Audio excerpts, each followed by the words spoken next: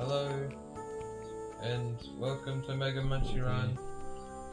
Wow, it's been ages since Yeah, we've done we haven't done a Duke 3D episode in a while. this. I just want to make sure. Yep. Alright. Yeah, it's the most recent one.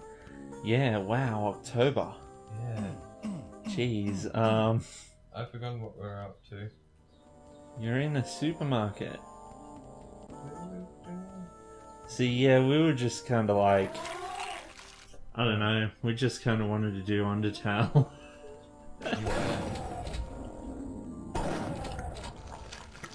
Yeah. So, Metroid Fusion, right? Right. Well, if any of you, if the Metal Gear Solid Let's Play has gone up yet, or if any of you have watched it or anything, I'm pretty sure it would have gone up by now. yeah, maybe, probably, it'll probably go up in the next couple of weeks or so, but the thing, like, I've been playing Metroid Fusion recently, right? Because I got it on the Nintendo Wii for the Virtual Console. What? I don't think you shoot it. Yeah, okay. Well, I got it on the Wii U for the Virtual Console, right? And Yeah. wow. Like, that game's really good. But, like, it's like Super Metroid, but different. Not necessarily better or worse, but different. If that makes any sense. See, Super Metroid was a very, you know, explore the area, fight the bosses type kind of game, you know? With a hint of story sort of thing to it. Which made for a really good, really atmospheric game and all of this sort of stuff, right? Yeah. In Metroid Fusion, and by the way, mild spoilers for Metroid Fusion here, nothing too serious, but there's but if you want to play the game, probably like skip ahead or something, I don't know. Okay. But with Metroid Fusion, Guys.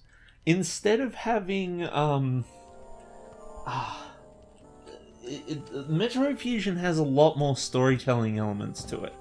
Not like bloody Metal Gear Solid levels of storytelling, but it actually takes a look at what was wrong with Super Metroid and fixes a lot of the issues, but not always in the best way, you know, like because in Super Metroid, like, you may or may not remember this, but you go up the elevator, right? And it would take forever for you to go up the elevator, you know, and it added suspense to the game. It was like, oh no, what's going on? And when you're backtracking, it just added annoyance to the game, right?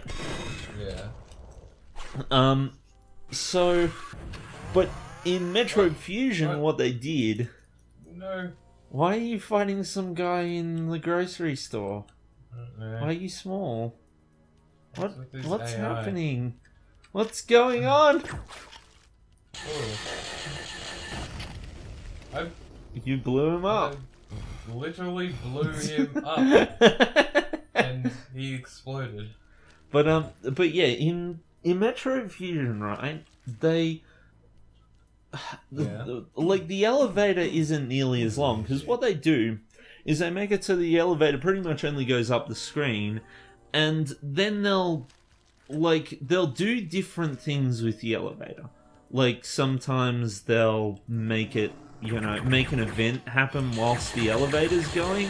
Sometimes they'll have it so that it does like a close-up of Samus and like does some, you know, story dumping sort of thing and stuff like that. It gives you something to read, something to keep you engaged whilst you're oh yeah, we should have done that, eh?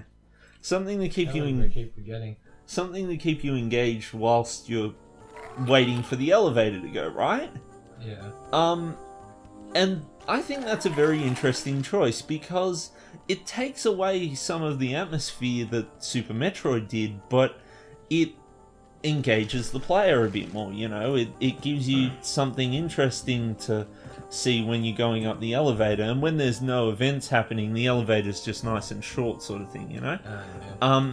But But because of this storytelling, they've introduced a new mechanic, which is the navigation room, right? And the navigation room does what Super Metroid kind of lacked. And in Super Metroid, you never really knew where to go. You just kind of wandered about in places until you found stuff, you know? Yeah. In Fusion, they have these rooms that are called navigation rooms, and when you go into the room, there's actually a computer that Samus has with her, sort of thing, telling her, you know, what is going on and what to do next, and all of this sort of stuff. And it's not so much hand holding as it is telling you what's going on, you know. Yeah. And making sure that you know where to go. You know, like there's always a clear place to go. It's just not always clear as to. It's not always like, oh, just do this. You know, do this sort of thing. It's kind of like, oh, there was some explosion in this sector or something like that. You need to go check it out. Yeah. And all of this sort of stuff. Which I think is interesting. Like, I think it's a really nice solution to that problem in Super Metroid of where do I go. However, I'm not too sure that I'm fond of having the extra dialogue and stuff in the game, you know, because because really poorly executed dialogue can really ruin a game like Metroid, as we've seen with Other M. But the important part about Fusion is that they actually, like, the dialogue is well written. It uses a lot of excuses similar to the way that Undertale does to keep the dialogue short and concise and all of this sort of stuff without having to add character to dialogue that otherwise wouldn't have it. Because this commander guy is a computer, it's very cold and calculated. You know, it'll tell you, it'll tell you things straight up and stuff like that. And you also see the relationship between Samus and a computer, sort of, you know, going down. And it uses that whole, oh, it's a computer, to give you this idea that you're still alone, to make that illusion that you're still alone and that no one's really helping you. Yeah. Which is something that I'm not sure if I like or not. Personally, I think it's nice to have some indication of where to go. Because no indication right now. Yeah. I can't find the key card. You can't find the key card. You need a key card? I need a blue one. I mean a red one. This one. I think I need a blue one too, actually. There's another door that's I don't know the key, but I don't know where. Oh, this one. Oh, yellow. So I need a yellow one too. Need a red card and... Red Wait, card. double music? Yes, so. You found a secret. Well, it didn't say it was a secret, did it? I think it did. Whoa. The heck is that? Oh, that was a turret. Like the same sort of turret in Metal Gear Solid. Metal Gear! Yeah, that Yeah, I'm gonna run that joke into the ground. Oh, there's a place to go. Yeah. How many bullets can you take? Is that a dolphin? Oh yeah. I thought it was a shark at first. Now it's not. But yeah, and that's the thing. Like, Super Metroid was a very well refined game. Like, but it had a few flaws in it. And a lot of those flaws are addressed in Fusion. Like, for example, the ability to grasp onto a platform. Like, in Super Metroid, if you didn't land on the platform, you were screwed. That's it, you fell off. But in Metroid Fusion, you can grab onto the ledge and climb up. Well, what's even better is when you climb up, you can actually roll into a ball as you're climbing up. Ah. So you can climb into little areas. And another thing is, they've swapped around the how you obtain the weapons and power-ups and stuff. So things like morph ball jumping comes in really quick in the game, whereas in Super Metroid it came like right at the end of the game, which makes for a much more interesting and versatile, I guess, because it's like you don't feel as though, you know, you never really feel as though you're really badly hindered. Although that leads me to the most important part about Metroid Fusion, right? Metroid Fusion, unlike Super Metroid, makes you feel as though you... like, you know how I was saying about how they try to make it so that it's a computer, so that you know, you still feel as though you're on your own, sort of thing? Yeah. Well, that's made even worse by the introduction of a new mechanic, and that is, and this is spoiler territory, what the game calls the SAX. Well, basically, it's a clone of you. Except it's a clone of you from the end of Super Metroid. See, basically what they have is they have this, they discover this new alien species that can, clone whatever it is they attack and stuff like that. Like they kill a creature and then they can replicate it, sort of thing.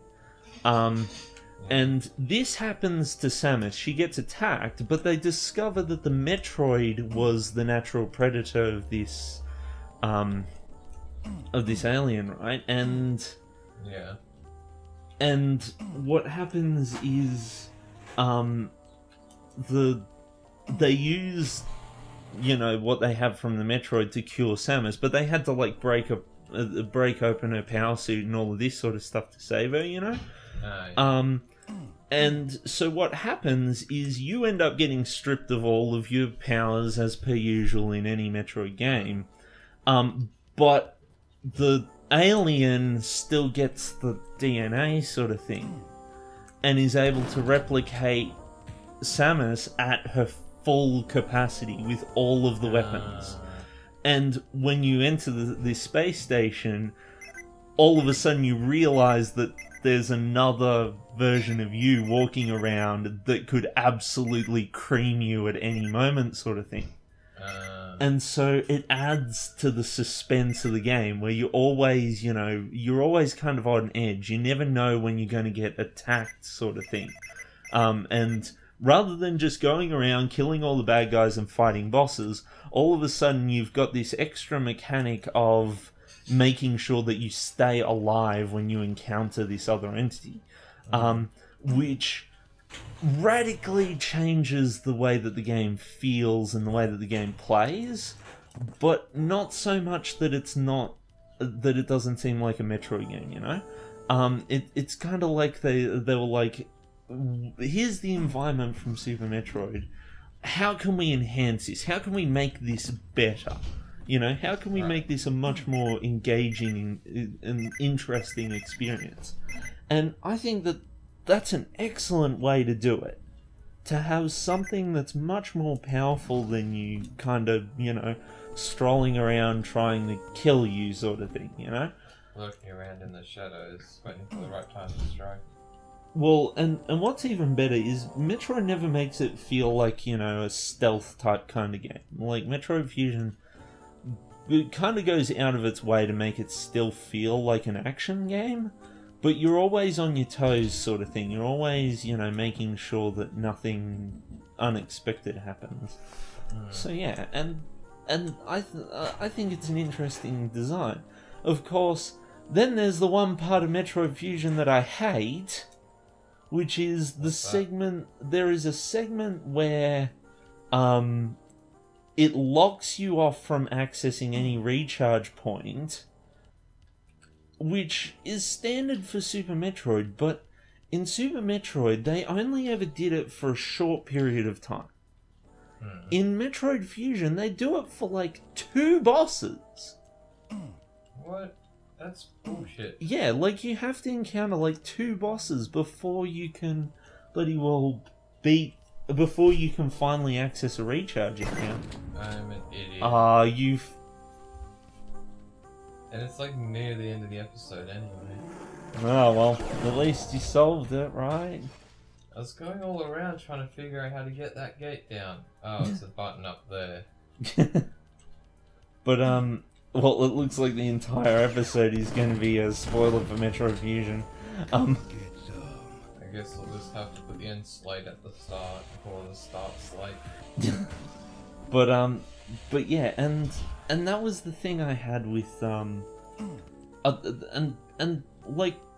and even then, I would be able to forgive it if it weren't for the fact, like in Super Metroid, there's always these, like, pipe things that, bad guys come out of, and you can just shoot them until they're dead, and then you collect stuff from them, and you can grind to get your, or you can farm more health and weapons and stuff like that, right? Yeah. And in Fusion you can do this, but in that particular section of the game, almost all of the enemies require either a missile or a super bomb, a power bomb to, bloody well destroy. So if you're out of missiles, you know, you're out of luck. What is going on with the map? I don't know. So... It's broken. Did you find the area yet? I didn't find the red key card.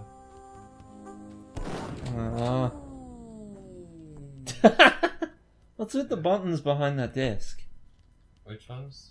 The other desk. This one? Yeah, those ones. I gotta like figure out what the combination is. How do you know when you got the... Ah! There, like that. But yeah, and... That was... And having bad guys that require missiles to kill, just, you know... Just kind of... Like, I almost put down the game because I got to a point where I was just like... The entire way, I just had no health. You know? Oh, is it the red key card? I don't know where it is. Get back to work, you slacker. Get back to work, you slacker. We're getting back to work. We're working, right? I guess this could be work. Cool. Pipe bomb. But yeah, and that's my little spiel about Metroid Fusion. Like the thing with Metroid Fusion, it's an excellent game. I highly recommend playing it. Like it's different from Super Metroid, but it's like still good. Get back to work, you slacker. Yeah. Ah, that's the button. Oh, I see. Ah, there we go. We got the red key card. Alright, let's see if I can get to Let's the see end if of the we can win the level end of the level episode. game. That's probably already 15 We can minutes. get the game off the end of the level. Oh, We can sure. end the level. There's a bad guy. Get the level enders. Drink some water. Drink some trash can. Sure. Oh, I got expander ammo. I don't know how much of this level to go. This is pretty much the end. It would be funny if we got to the end of this level and it was like the final level. Yeah. And it was just like, that's it, congratulations, you finished the game, and we would have recorded, we'd just record one episode of it today. What's this? Oh, Trash compactor door. Okay. Where's the trash compactor? Where's the door for the trash compactor? I got a tiny health. Maps are your friend. Who needs a map? And the map. Who needs a map, Charlie? Yeah, this looks like the end. Danger, danger. I don't High know what. voltage. I'm just gonna save because I don't know. Probably gonna die at this part. Oh well, end of the level. Did it? Dude! That was some ninja not dying. I saved expecting to die from that. Wow. Hard time 3 minutes and 30 seconds. Your time 31 minutes and 14 seconds. Woo! That means this level. At least you killed all the enemies Oh yeah, it did too. and missed 4 of the secrets. Alright, well that's enough episode. Yeah, I think that for one episode day. is done. That's enough Duke Nukem for the Where's rest. the spare keyboard and mouse? I don't know. Here it is. This makes it easier for me to just be like, yeah, swap the episode out. Alright. Thanks for watching, guys. It was a good Munchie Run episode. How long did we go for? 20 minutes or so. Yeah, but we did a bit of recording before.